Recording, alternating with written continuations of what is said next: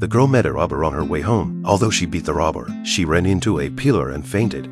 When Nana woke up, she found herself in a super luxurious hospital room. And it's because a handsome doctor fell in love with her at first sight. Nana thought she was hallucinating and left the hospital. She met Jack again outside, but Jack was very warm to Nana this time and left her his phone number. Nana's house became a big luxury apartment. Because Luke, the landlord who didn't like her before, became her best friend, she realized everything in an instant. She passes out and enters a parallel world where her type of woman is very popular.